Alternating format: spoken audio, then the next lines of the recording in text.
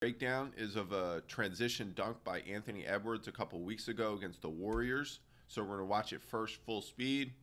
It's a terrific dunk right on James Wiseman. So everybody saw the highlight. But now let's watch why he got that dunk in transition. Okay, so first, stopping here, the Wolves are pushing in transition. You can see Steph is telling people where to match up. So Damian Lee has Culver, who's going to fill to the corner. You got Jordan McLaughlin right here, who Steph's going to eventually match up with.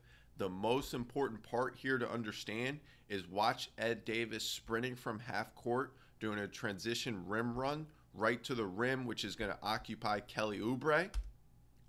And because it occupies Kelly Oubre right here, James Wiseman's running back in transition defense to match up with his man, which is Ed Davis, which leaves Anthony Edwards wide open at the top of the key.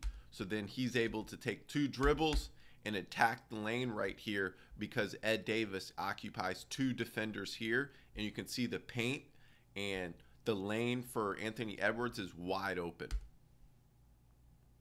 So we'll watch it one more time and watch how Ed Davis sprinting to the rim right here is going to occupy two defenders and allows for a wide open dunk for Anthony Edwards.